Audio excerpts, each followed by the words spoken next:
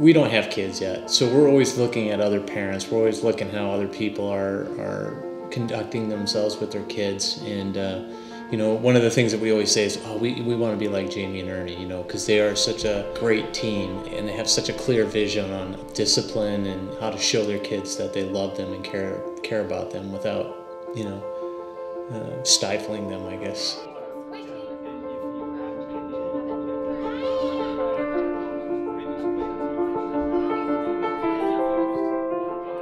I met Ernie, and then, you know, pretty soon we decided to have kids, and then that's when we started talking about adopting. And so it was pretty much from the very beginning that we've been together that we've decided that it was something that we wanted to do. I think even when I was a little kid, I knew that there were lots of little kids that didn't have mommies and daddies.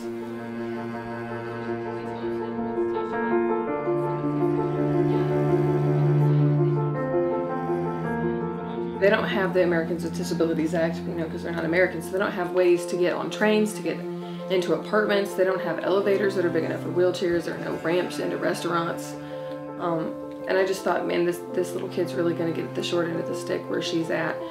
And I spoke to Ernie about it, and he was like, no, you know, that's not something that we can do.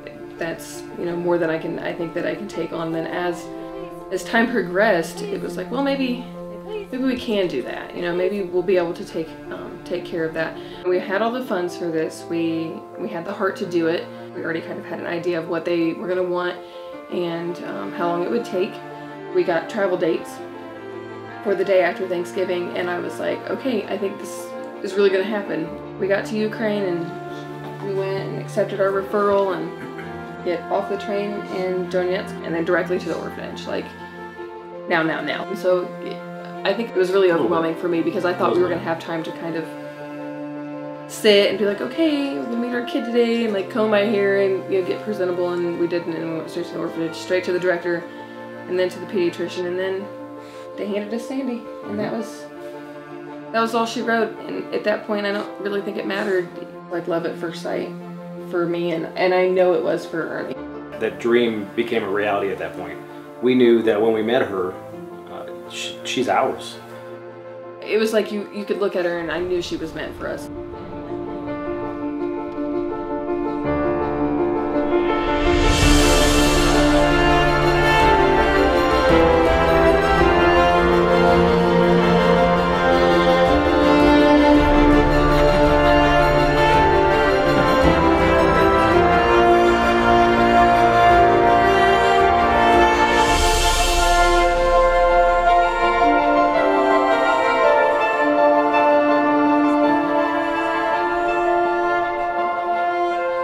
When she's sad, she's got somebody to hug her. She's got brothers that want to teach her to do bad stuff, I'm sure, like how they can get snacks out and not go to bed when she's supposed to, or whatever the case may be. But I think most of all, I'm just looking forward to her being home, where she knows that she belongs here with us and that we love her, and we loved her before we met her. We're going to be there for everything she does for the first time. From the first time she gets on an airplane, for the first time she gets on a train, the first time she sees animals that she may have only seen pictures of in a book, to seeing our dogs for the first time. Things that we take for granted each and every day of our lives are going to be a first for her. And she's only 2 years old.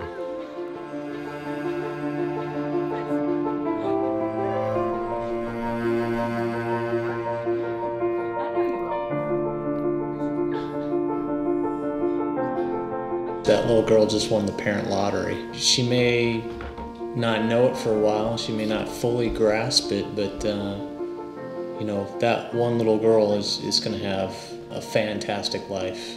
We found our little girl.